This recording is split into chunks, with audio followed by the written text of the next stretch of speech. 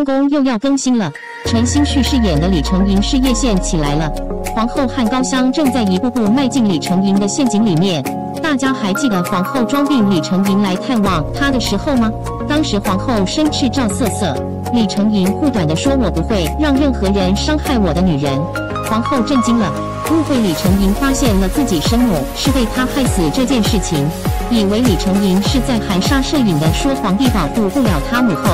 自己绝对要保护好赵瑟瑟。其实皇后娘娘，李承鄞对你说的话有深意，可惜你没有听出来。东宫中李承鄞所说的不允许任何人伤害我的女人，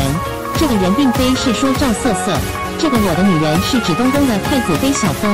皇后娘娘，你错看了李承鄞的感情线，其实仔细分析一下不难看出来，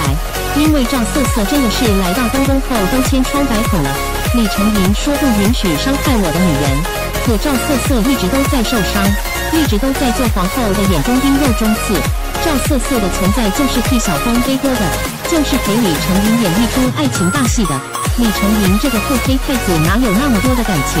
报仇才是他的第一要务，保护小风就是第二任务。在李承鄞说要保护自己的女人，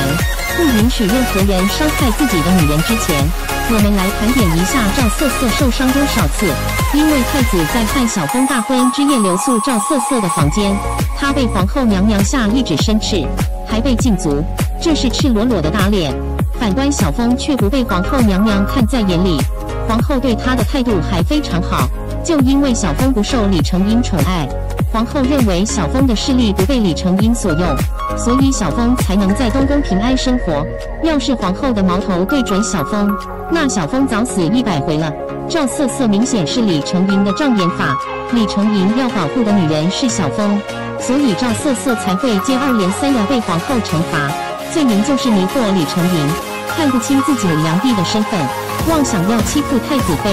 李承鄞利用赵瑟瑟保护了自己的女人小风，赵瑟瑟3天2头就被罚。最大快人心的就是贵金。东宫中李承鄞知道自己的母亲始终防备自己，所以他要做出一副沉迷女色的样子，而他沉迷的这个人一定会是皇后的打击对象。李承鄞根本没有把赵瑟瑟看成是自己的女人，只有小风才是他一次次拯救的对象。在李承鄞对着皇后说出不允许任何人伤害自己的女人之后，还有一个更大的锅等着赵瑟瑟，也就是了李承鄞根本不认为赵瑟瑟是自己的女人，就是皇后利用婿娘划开这件事大做文章，